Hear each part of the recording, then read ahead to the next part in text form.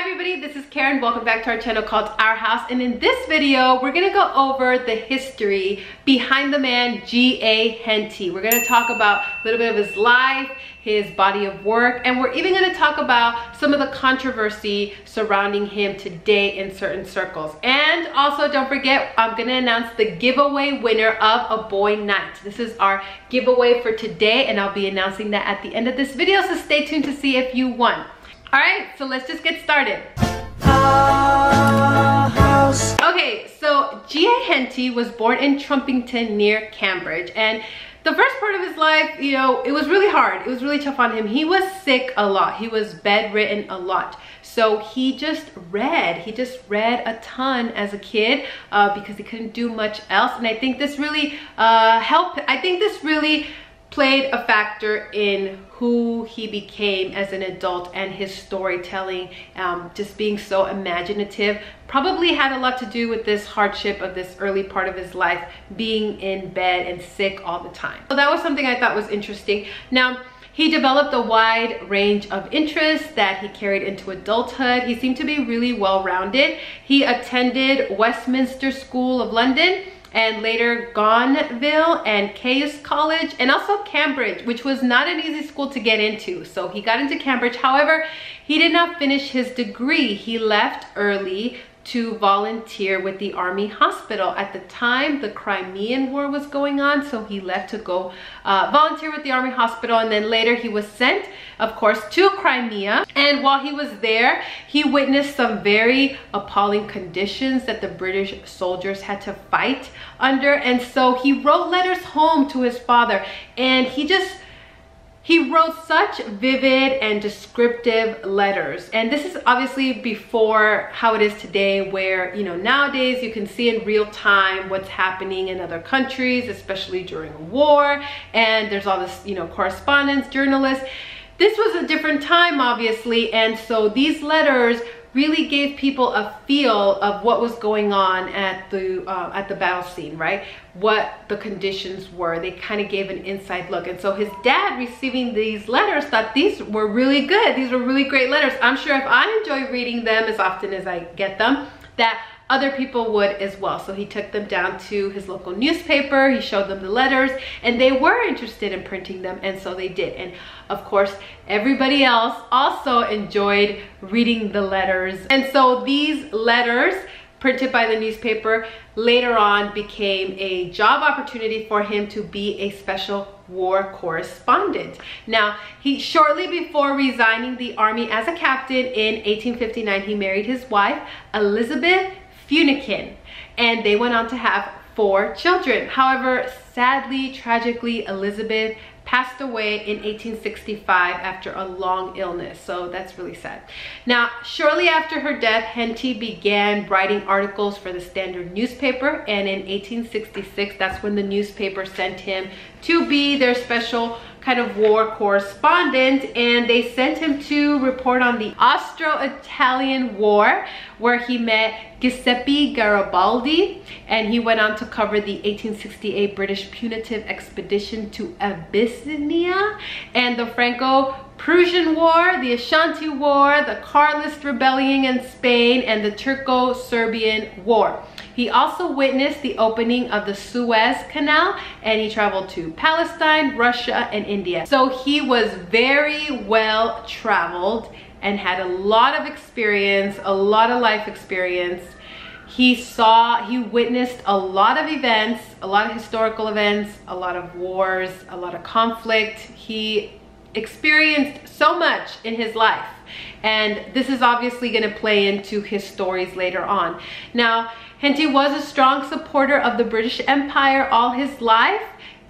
His ideas about politics were shaped by writers such as Sir Charles Dilke, I think, and Thomas Carlyle. So those were his political influences. Now, Henty once talked about in an interview where his storytelling, you know, skills came from, and they simply grew out of telling stories to his children after dinner time. That's where it all really got started. Now, he wrote his first children's book in 1868 called Out on the Pampas, and his main book characters were named after his children.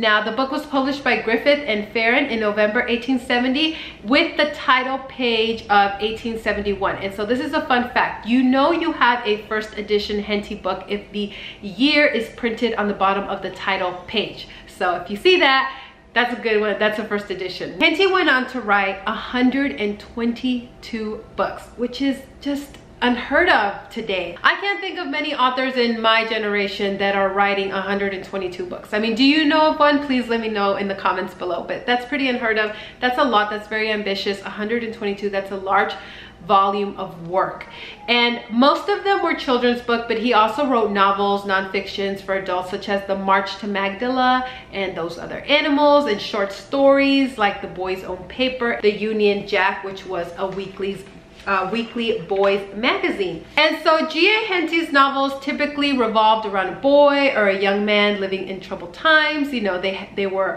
heroic characters, and occasionally included young ladies as well, but they were uniformly intelligent, courageous, honest, resourceful, a lot of spunk, and yet very modest as well. And so these virtues in these novels are what has made them popular in Christian circles in general, and the Robinson curriculum folks in particular. And these books contain a wide range of worldwide conflicts, right? We have everything from the Punic Wars to more recent conflicts like the Napoleonic Wars and the American Civil War. Now, what was his writing process, thinking process behind, you know, writing all of these books? Well, a lot of them he could draw from his actual experience, and so they're very descriptive with people and places and events. He's drawing from what he experienced. But even when he wrote books about events that he did not live through himself, he was very diligent in researching them. You know, he would go to the library or he would order books on the topics, and he just really educated himself on the time period so that he could make it sound just like his books where he did experience those events. And he did a really great job in doing that. So obviously he led a very full life, and on November 16, 1902, he died aboard his yacht in Weymouth Harbor, Dorset. And so he left his last novel unfinished. It's called By Conduct and Courage, which later on his son finished, Captain C.G. Henty. Now, and he is buried in the Brompton Cemetery in London. In the late 1990s, these books kind of, you know, started to make a popular comeback. They were being reprinted by a number of American publishers such as Polyglot Press, Preston Speed, Lost Classic Books, and so you can find reprints of all of Henty's work. This is The Caribou Basties, which is actually the first book if you look at them in chronological order as far as time history. This is the first book. This is Ancient Egypt, and so I will put a link in the description below where you can see that list. Okay, so you could buy like this as a reprint paperback, you know, very affordable, or you could like me, go to used antique bookstores, special bookstores, and try to find your own hard copies. This one has an inscription from Christmas 1905. And I actually read this on Wikipedia. It said, one such publisher and major modern advocate of Henty is the American scientist, homeschool, curriculum publisher, and one-time political candidate, Arthur B. Robinson, who promotes Henty's book as a supplement to his self-teaching homeschool curriculum. So you might be wondering, what is all the hype with the Henty books? Why do Robinson families, you know, like it so much and promote it so much? Well, it's because it's a great historical supplement. The RC curriculum covers reading, writing, and arithmetic. It focuses heavy on those 3 R's. And so a lot of people are like, well, what about history? What about going through a timeline with your children? We believe this is one of the best ways, is through living books, through this great historical fiction. It's great to read aloud to your children. Probably ages 12 and up, they can read it on their own. And it's just a great way to do history. And so that's why it's really popular with RC families. Now, let's talk a little bit about the controversy regarding some of his books. Now, even during his lifetime when he was alive, Henty's work was considered by some contentious. Some Victorian writers accused his novels of being xenophobic towards non-British people and objected his glorification of the British imperialism.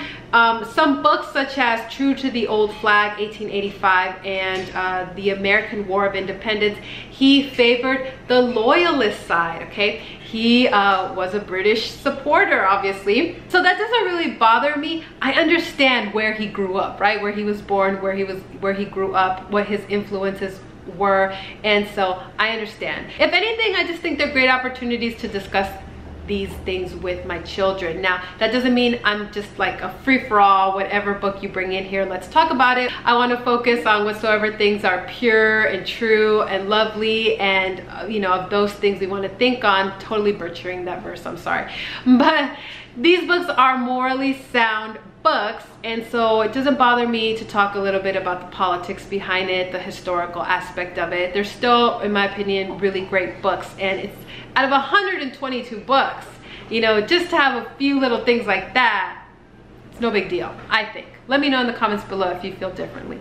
Also, Henty's novel With Lee in Virginia has a protagonist who fights on the side of the aristocratic Confederacy side against the Union. And so one very outspoken critic was commentator Rachel Maddow, who called Henty's writing spectacularly racist. I could not care less what Rachel Maddow thinks. Okay, I don't care what she thinks. However, I do care about what you think, you out there. So you let me know in the comments below, how do you feel about this? You know, should we throw the baby out with the bathwater?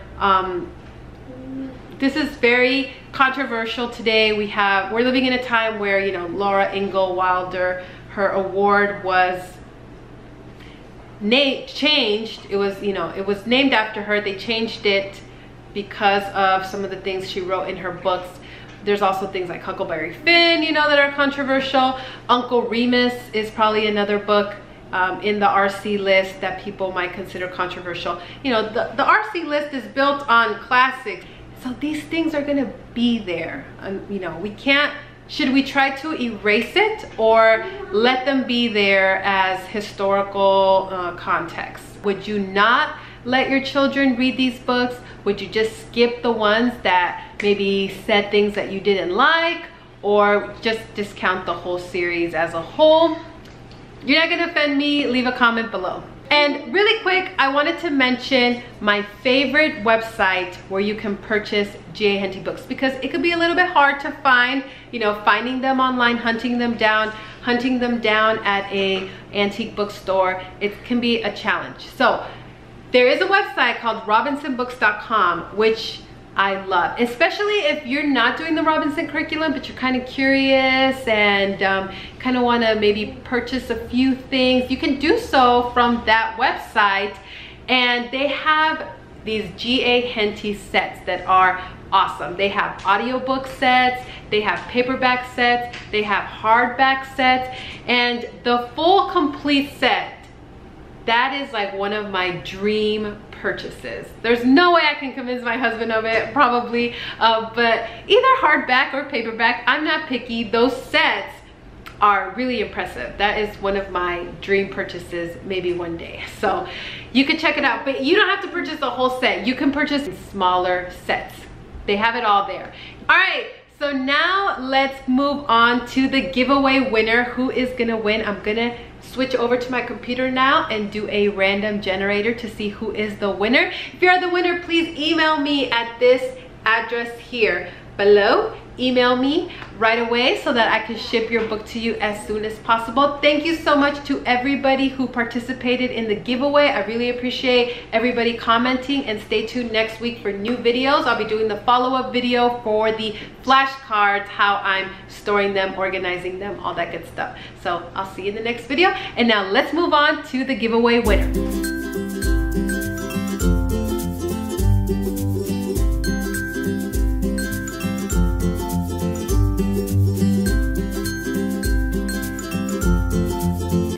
right, Georgia Stapleton, you are the winner. Georgia, you won. Please email me or leave me a comment below so I can send you your book. Congratulations.